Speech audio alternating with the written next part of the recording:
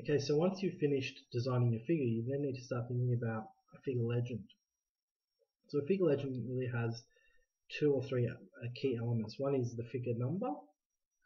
The next is a really punchy, short sentence which summarizes the figure and allows the audience to see or to understand exactly what the figure is about in the first sentence.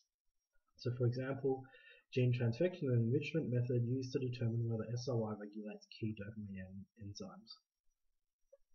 And then you go into the detail, explaining in a sequential step-by-step manner what the figure is about. So in order to enrich an isolated population of dopaminergic cells overexpressing SOI, the researchers first cultured human male, etc., etc., etc. Should also include the paper that the figure is based on. Okay, so once you've done that, you're ready to go. The last thing you need to do is record yourself explaining your figure. So if you go back to your figure, and if you go up to slideshow, up the top in the tab up here, and if you click on record slideshow, and then start recording from the current slide, make sure you choose narration and laser pointer, so we can start recording. And this is going to capture what I'm saying to you. You can change the pointer so you can have different colors. In the newer versions you can actually have a little laser pointer. You can draw on it. So I might say something like undifferentiated cultured human male NT2 cells, which start off quite large, were treated with retinoic acid to differentiate the cells into human dopamine neurons. These mature neurons were then transfected with the SOI plasmid and the GFP expression plasmid in a 3:1 ratio, so 3 times as much SOI to every GFP molecule. The receptive cells were most likely to contain both SOI and GFP. And so these were then FACS sorted using flow cytometry, and the SOI enriched population of cells were isolated.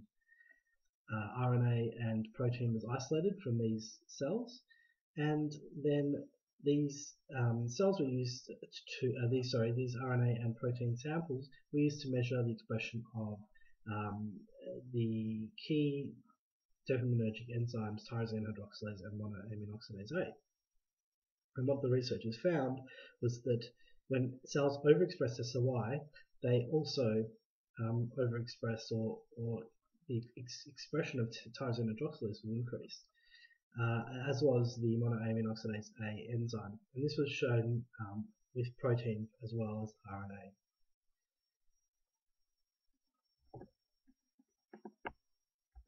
Okay, so if we go back to this slide now, you'll see there's a little speaker down the bottom, and that should have recorded what I was saying. So let's just listen. And this is going to capture what I'm saying.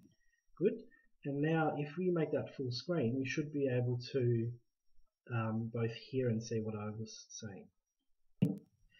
And this is going to capture what I'm saying.